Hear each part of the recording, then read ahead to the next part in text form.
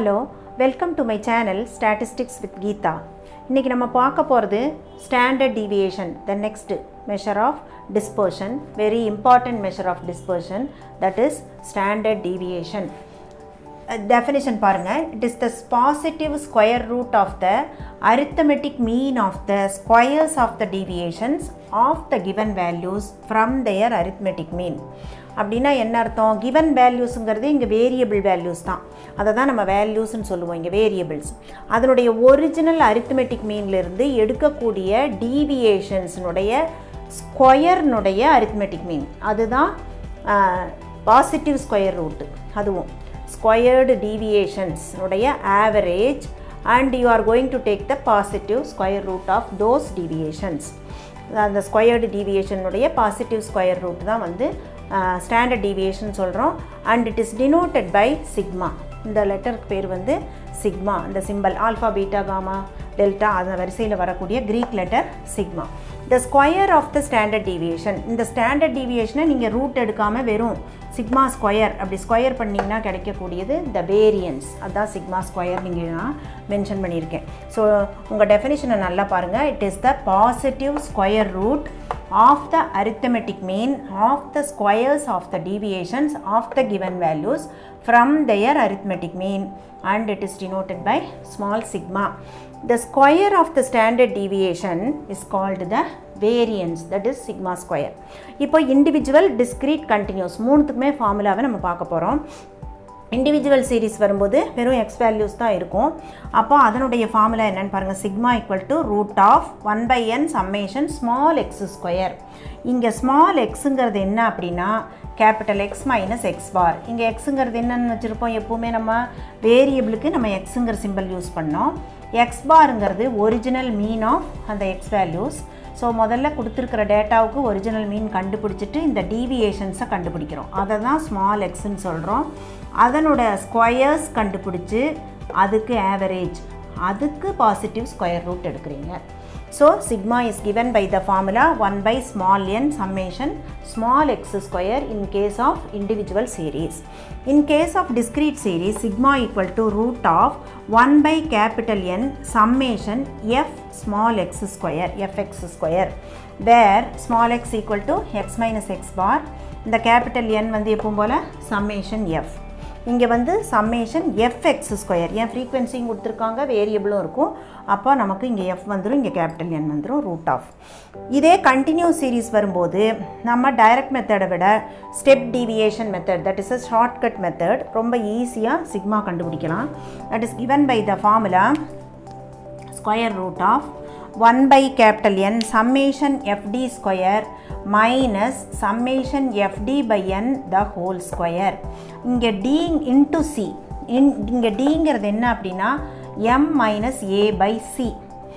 mங்கிறது mid points of the class intervals, aங்கிறது assumed mean, cங்கிறது கிளாஸ்னுடைய width. அப்போ nங்கிறது எப்பவும் போல் summation f. இது ஏன் ஸ்டெப் டீவியேஷன் மெத்தட் போகிறோம் அப்படின்னா, இந்த ஸ்டெப் டீவியேஷன் மெத்தடை டிஸ்க்ரீட்டுக்கும் நம்ம பயன்படுத்தலாம். ஏன்னு கேட்டிங்கன்னா சம்டைம்ஸ் எக்ஸ் பார், அதாவது ஒரிஜினல் மீன் வந்து ஹோல் நம்பர்ஸாக இருக்காது. டெசிமலில் வரும்பொழுது இந்த ஃபார்முலா அப்ளை பண்ணும்போது உங்களுக்கு கேல்குலேஷன்ஸ் வந்து ரொம்ப பெருசாக வரும். நிறைய டெசிமல் பாயிண்ட்ஸ் வரும்போது தப்பு பண்ணிடுவோம். அதனால் நம்ம வந்து என்ன பண்ணுறோம், இந்த ஸ்டெப் டீவியேஷன் மெத்தட் போகும்போது ஒரிஜினல் மீன்லேருந்து டீவியேஷன் எடுக்க மாட்டோம், அஸ்யூம்டு மீன்லேருந்து டீவியேஷன்ஸ் எடுத்து நம்ம அதை ஸ்கொயர் பண்ணிவிட்டு இந்த மாதிரி எஃப்டி ஸ்கொயர் இதெல்லாம் கண்டுபிடிச்சிட்டு போடும்போது கொஞ்சம் கேல்குலேஷன் சிம்பிளிஃபை ஆகும். இதை வந்து இங்கேயும் ஒரிஜினல் மீன் வந்து ஹோல் நம்பராக இருந்தால் இப்படியே போடலாம் டைரக்ட் மெத்தடில், ஹோல் நம்பராக இல்லைன்னா இதுக்கும் இந்த ஸ்டெப் டீவியேஷன் மெத்தட் போடலாம். இன் தட் கேஸ் அந்த டிஸ்க்ரீட் சீரீஸில் சிக்மாக்கு என்ன ஃபார்முலான்னா இதே ஃபார்முலா தான், summation fd square by n minus summation fd by n the whole square. இந்த into c மட்டும் வராது.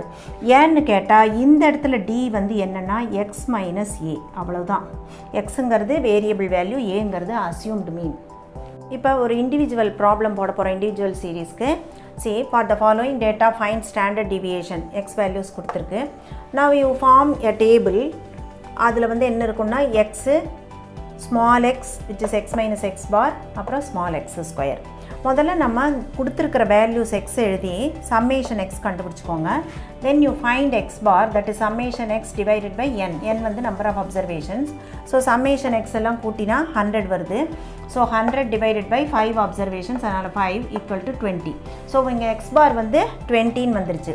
இப்போ small x எப்படி கண்டுபிடிக்கிறது? capital X minus x bar. ஒரு xல இருந்தும் அந்த x bar 20 கழிக்கிறீங்க. கழிச்சு நெகட்டிவ் வந்தா நெகட்டிவ், பாசிட்டிவ் வந்தா பாசிட்டிவ் எழுத போறீங்க.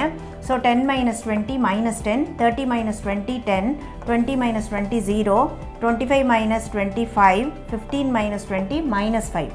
So இந்த small x கண்டுபிடிச்சிட்டீங்க. இது எல்லாத்தையும் தனித்தனியா ஸ்கொயர் பண்ணி எழுதணும். x square.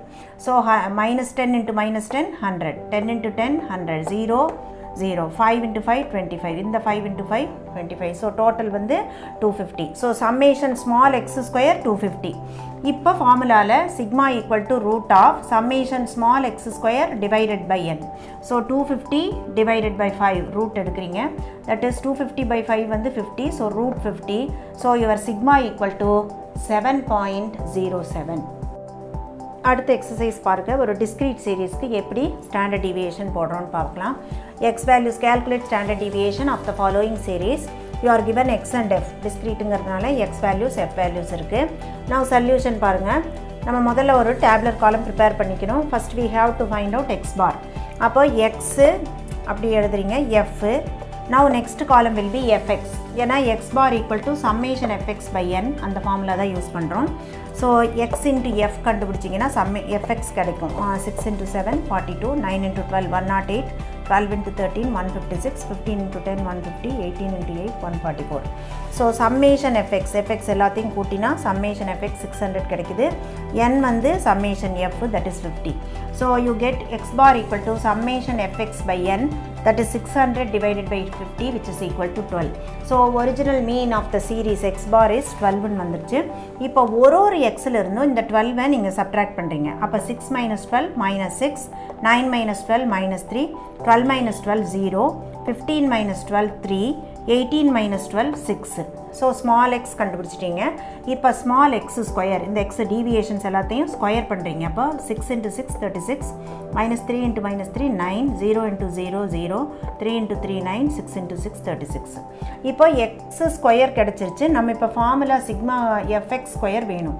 அப்போ ஒரு x ஸ்கொயரும் f ஆல மல்டிப்ளை பண்றீங்க. அப்ப 7 into 3 36 is 252, 12 into 9 108, 13 into 0 0, 10 into 9 90, 8 into 36 288.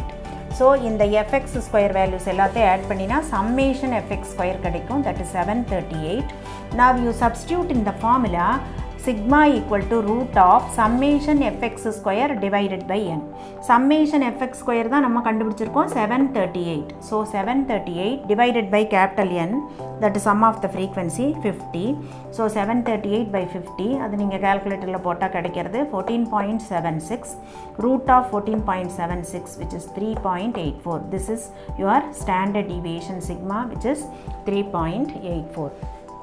இப்போ ஒரு கண்டினியூஸ் சீரிஸ்க்கு எப்படி ஸ்டாண்டர்ட் டிவியேஷன் கண்டுபிடிக்கிறதுன்னு பார்ப்போம். see the exercise. calculate standard deviation of the data. you are given marks and frequency. marks வந்து in terms of class interval இருக்கு, frequency இருக்கு. now the solution. m நமக்கு தேவையான table m f d, m minus a by c, அப்புறம் fd d square fd square இவ்வளவு வேணும். முதல்ல நமக்கு இங்க x பாரே கண்டுபிடிக்க வேண்டிய அவசியம் இல்லை. நம்ம என்ன ஸ்டெப் டிவியேஷன் மெத்தட், ஷார்ட்கட் மெத்தட்ல போறோம். சோ அதுக்கு ஃபார்முலா என்ன? Sigma equal to root of summation fd square by capital N minus summation fd by n the whole square into c. ரூட்டுக்குள்ளே இது மட்டும் இருக்கும், சி ரூட்டிலிருந்து வெளியில் இருக்கணும்.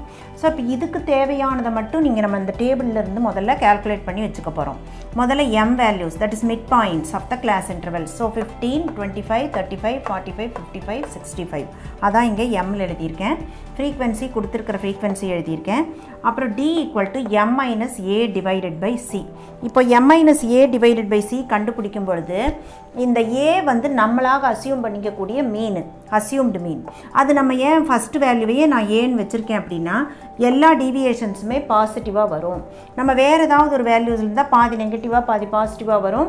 நம்ம ஸ்கொயர் பண்ணும்போது ஆட்டோமேட்டிக்காக எல்லாம் பாசிட்டிவ் ஆயிரும். பட் எஃப்டி கண்டுபிடிக்கும் போது சிலது நெகட்டிவாக வரும், சிலது பாசிட்டிவாக வரும். ஸோ உங்களுக்கு கொஞ்சம் கன்ஃபியூஷன் இருக்கும். ஸோ தேவையில்லை அந்த நெகட்டிவ் சைனே வராமல் நம்ம பார்த்துக்கணுன்னா ஃபஸ்ட்டு வேல்யூவை ஏன்னு வச்சுட்டோன்னா 0. First m minus A by Chinna m minus A 15 minus 15 divided by C வந்து with of the class interval 10. So 15 minus 15 0 divided by any number which is 0. So first m minus A by C 0. ரெண்டாவது 25 minus 15 அப்போ 10 divided by 10 that is 1. 35 minus 15 20 divided by 10 2. 45 minus 15 30 divided by 10 3. 55 minus 15 40 divided by 10 4.